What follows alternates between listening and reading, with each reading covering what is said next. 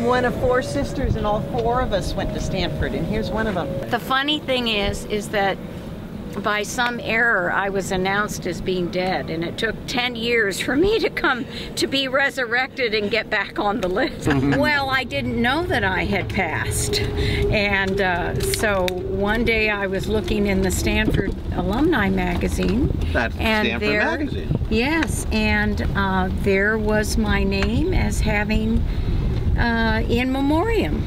But the same thing happened this year. So it does happen occasionally, but as it's kind of a joke. Your director of alumni relations says, well, this is how we know that alumni are paying attention, so we occasionally like to trip them up. Of course he was joking. Our father went here. We're 3rd generation. Our grandfather went here, our father went here, an aunt went here. We've had a niece go here, the next generation down. See that lady in the red coat right there? Holler Nancy. Holler Nancy. Nancy! Nancy! Who's that? That's sister 3. Oh no, there's a camera!